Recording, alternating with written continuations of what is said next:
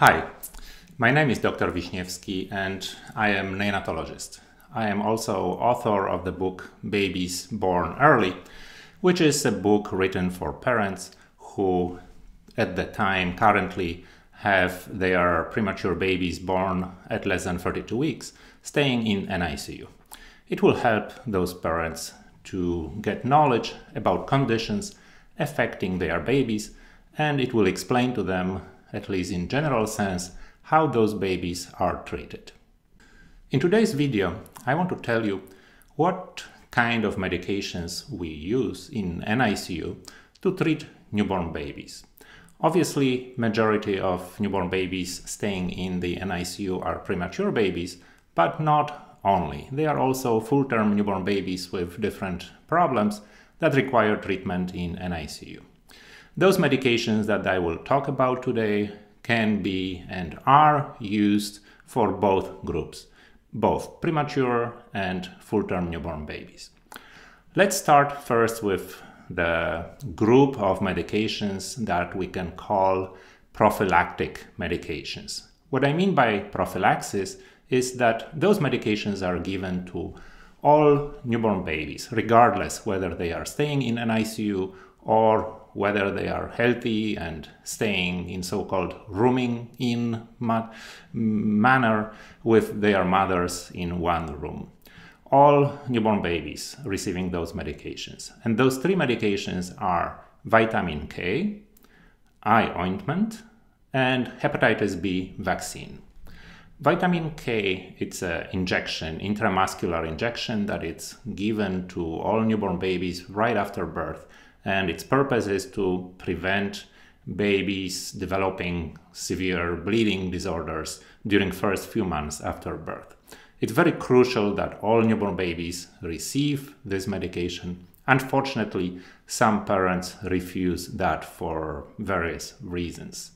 In our opinion and in opinion of medical societies, every newborn baby should receive vitamin K because it might be life-saving medication for the baby that is at risk of developing severe bleeding disorders after birth.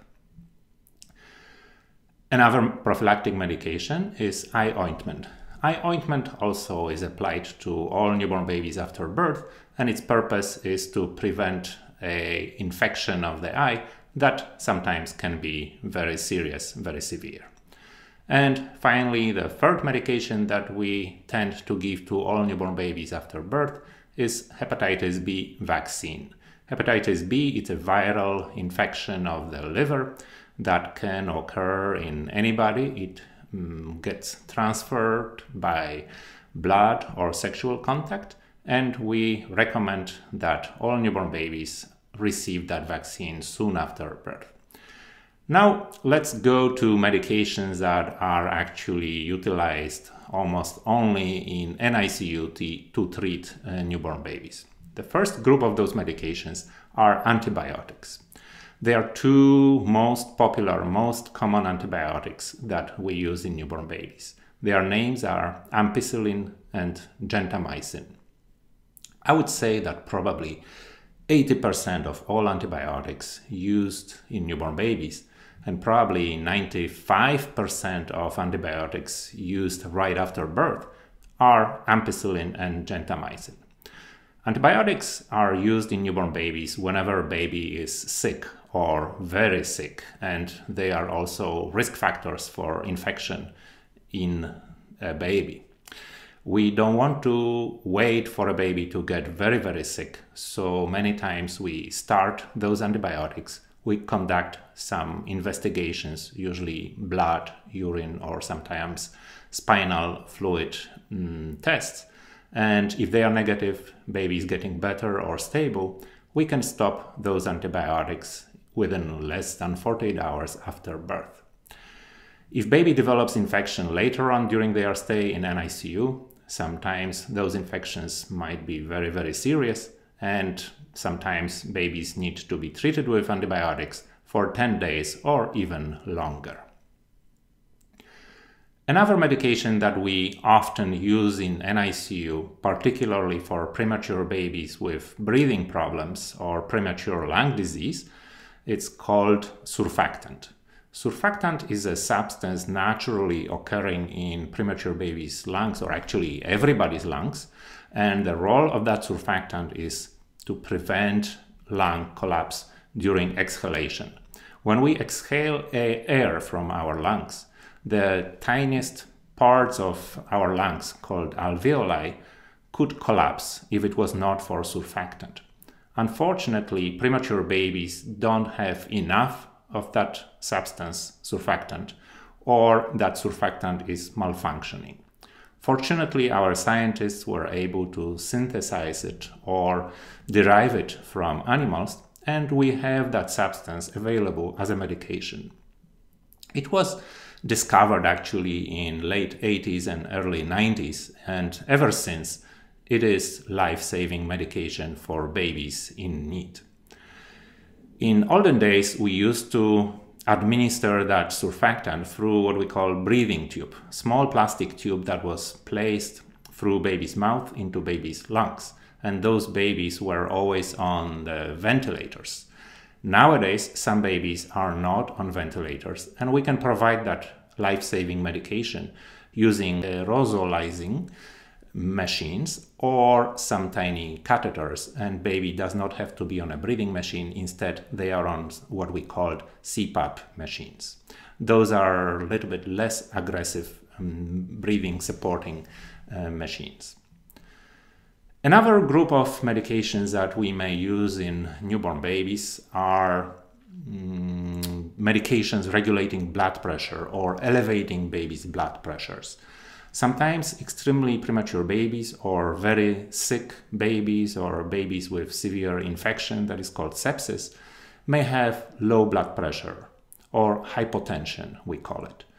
And we have different medications, the most common called Dopamine, Dobutamine, and Epinephrine, and those are given as intravenous infusions, and they can support babies' blood pressures. Also, for improving baby's blood pressure, we may use what we call fluid boluses and sometimes also blood transfusions. Another condition that may require treatment in premature babies, it's called patent ductus arteriosus, or PDA. Actually, I wrote an article on my website, neopededu.com. You can search for that, and I will leave a link down below. But let me tell you what it is. It is actually naturally occurring connection between pulmonary artery and aorta, the major two arterial blood vessels in premature babies. And that ductus, it's supposed to be open while baby is in mother's belly. But after baby is born, that blood vessel, it's supposed to get closed. Unfortunately, in premature babies, sometimes it doesn't occur, and it may lead to some problems for the baby. If baby is in trouble and we decide that we need to close that vessel, the first line of treatment is a medication, and it can be one of the following three medications. One is called Ibuprophen, the other Indomethacin, and the final third one, it's called Acetaminophen. There are some positives and negatives for each one, and your doctor, if it's required for your baby, may discuss options for you, which one is the best treatment for your baby. If those medicines don't work, sometimes we offer surgical closure of that ductus if baby really needs that closure to improve its health condition. Another medication very often used in NICU is called caffeine. Caffeine is a chemical substance which naturally occurs in tea and coffee, and it makes us awake, as you know. We drink coffee or tea when we feel tired or when we work at night and we want to be awake, more alert. The caffeine is needed for premature babies if they have a problem called apnea. Apnea means that they stop breathing for a short period of time. And again, you can read more about this condition on my website, or you can watch another video that you will find on this channel. So we can provide that caffeine to babies, and it makes them more alert, and it makes them to breathe more regularly, so those pauses in breathing disappear or they are a lot less common. Usually babies, premature babies, outgrow that apnea with time, and once they reach age of 36 weeks or 40 weeks, usually they don't suffer from that problem anymore, and caffeine can be stopped. Unfortunately, occasionally some babies have some side effects from caffeine, and the most common side effects are fast heart rate, or what we call reflux.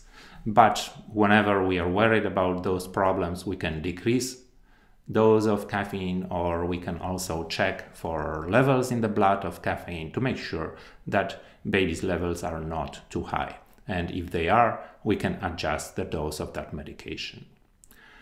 Another group of medications, or nutrients I would call, are vitamins. Premature babies are not receiving optimal nutrition usually, especially during first 2 weeks when they are receiving IV fluids. So in order to provide to them all those needed nutrients that they need for their growth, we provide in IV fluids also vitamins and different minerals. We have specialized pharmacists that help us with adjustment of those elements to make sure that your baby is getting safe levels of those medicines. And finally, occasionally, very rarely, some babies have what we call cyanotic congenital heart disease. It's an abnormal anatomy of the heart that affects their life, affects their oxygenation. And if they are affected in a very severe way and they wait for surgery, occasionally we need to give them medication which is called prostaglandin. And prostaglandin role is to keep the ductus that I was telling you earlier, that sometimes we want to close the ductus in premature babies. For some babies with congenital heart diseases which requires surgical treatment and we have to wait for that surgery, for those babies, prostaglandin that keeps that ductus open actually may be life-saving medication, and it's needed. So as you see, we have a long list of different medications that we use in NICU to treat premature and full-term newborn babies.